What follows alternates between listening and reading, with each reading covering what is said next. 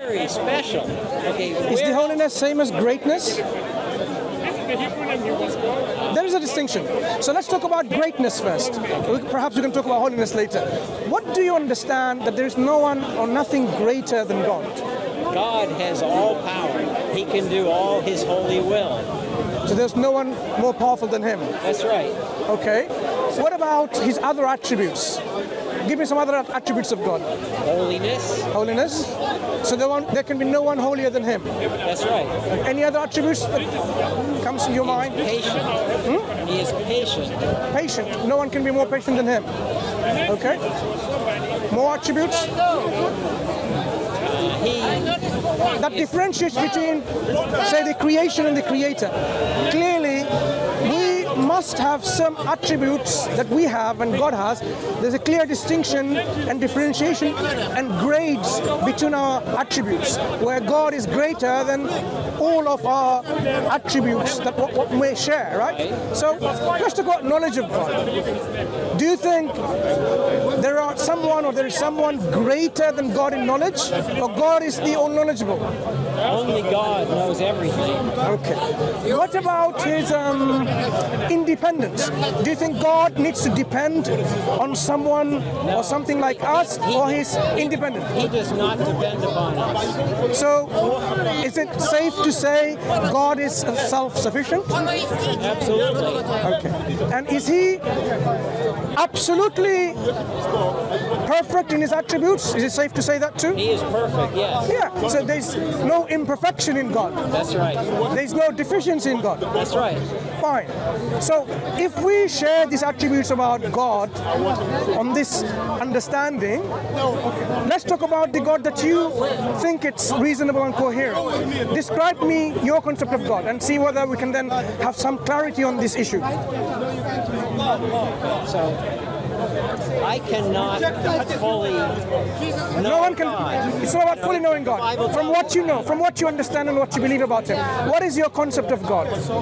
He is powerful. He knows all. He is kind. He is. When you say He, is He a male? Is He a man? He describes Himself that way. But it doesn't mean He's a male, is it? Because, for example, when you say He, it's referring to one individual or more than one individual. When we say He or a she. I believe that God is a Trinity, Father, Son, and Holy Spirit. Explain. Jesus. So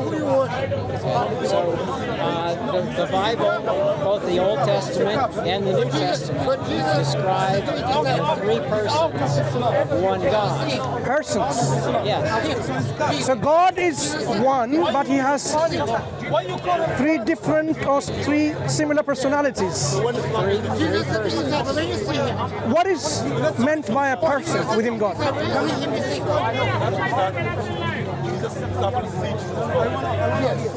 They communicate with one another.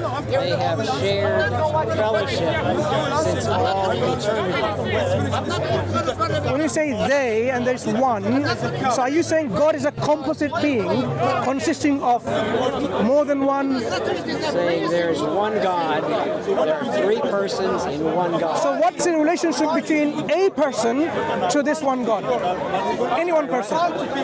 What is the relationship between any one of those persons to that one God? Let's take the example of one of the persons. What are those persons within this one God? You said them already. What are they? The Father, the Son, Jesus, and the Holy Spirit. Holy Spirit. Let's take the Holy Spirit as a person. Okay. What is the relationship as a person this Holy Spirit has within this one God? They have had That's the Holy Spirit. perfect fellowship from the beginning. Okay, the Bible talks about how the Holy Spirit is sent forth. Okay, and the Holy Spirit, I believe, is the agent of salvation to awaken people who are dead in sin, to make them alive. That's the function. That they can be born again. But that's the function. In terms of what the Holy Spirit is in relation to the God, one God, let's understand a bit more about the person. Is a person within the God, one God, a possessor of divine attributes. All three are divine, yes. So the Holy Spirit possesses divine attributes like Absolutely. perfection. Right. So the Holy Spirit has perfection in knowledge, in power, in patience, and what else did you say?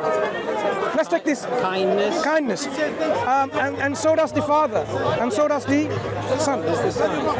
And they are individually, as a person, they're self-sufficient, right? Right. So the Holy Spirit is independently self-sufficient. Well, when I said God is self-sufficient, I'm talking about not the persons. I'm thinking about God as a whole.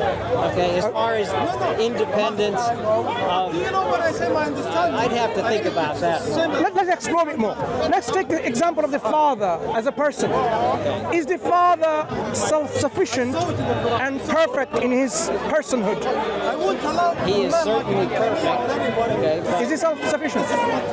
in salvation, Not salvation. cooperated with the Holy Spirit and the Son. That's not what I meant. When I say self-sufficiency is an attribute where you don't need anyone or anything for your being. You are what you are with that inherent attribute of aseity. It's called aseity, being esse. So is the Father possessor of aseity, meaning self-sufficiency? Because the answers are two possibilities. Either the Father is self-sufficient or he's not. There is no in between. We can explore both of the options. Let's take the example of he is not. If he's not self-sufficient, then he cannot be God. Remember what we agreed on. God is a self-sufficient entity. Okay. So that cannot be the case then. So we have to now think about, okay, if that is not the case about the Father, then he must be, to be God, self-sufficient.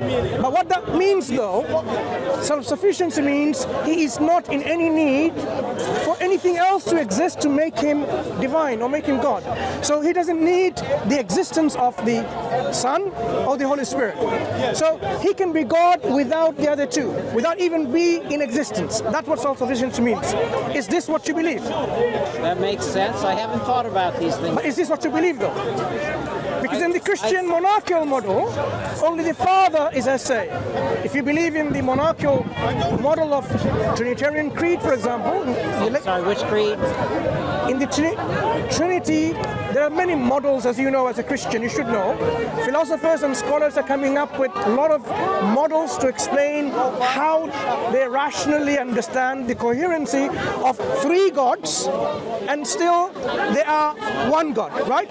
When you have a Father being God, and the Son being God, and the Holy Spirit being God, the problem arises of tritheism.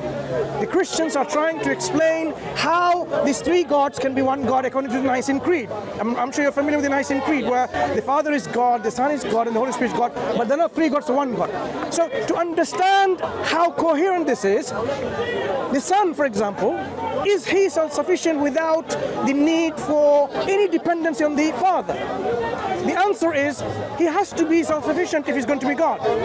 But according to the Christian Creed, correct me if I'm wrong, according to the Christian Creed, Jesus proceeds, or the Son, the Word, the second person, the second hypostasis proceeds from, generates from, begets from, eternally from the Father. That means there's always an eternal dependency on the Father. The Father does not proceed from anyone. The Holy Spirit either proceeds from the Son and the Father, or from the Son alone, or maybe like that. This is a difference between the Eastern Church and so on. So may I ask you again, just to clarify, do you believe the Son is self-sufficient? Can I ask you a question? Yeah. Have you sinned? Have you broken God's commandments? It's a very good question. Let's park this for a moment. Remind me this question. Have I sinned? I actually have to go. Yeah, sure. But can you just clarify this one thing for me? You said your belief earlier on is coherent, makes sense. So tell me before you go, is the Son within the Trinity self-sufficient? Because the possibilities are either he is self-sufficient or he's not. Which one of them do you take?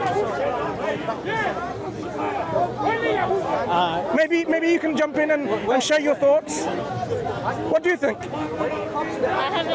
Whether the Father, the Son, and the Holy Spirit by themselves are self-sufficient or only together, I haven't thought about that.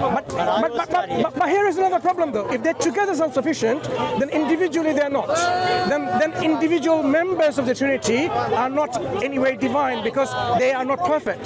They are less than absolute and independent. Nice talking. But do you think about it? I'm a Muslim, and I wish that you think about Islam, because Islam actually addresses the Christians to think about their erroneous belief, the belief that we're discussing now. Islam says this is an erroneous belief which people believed in after Christ. He did not come to tell them about this belief.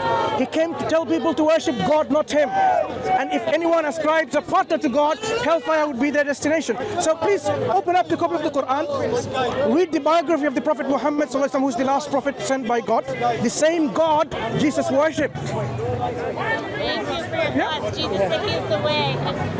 Well, let's talk about it, how He's the way. To go. Sorry, we have to go. Nice talking with you. You take care.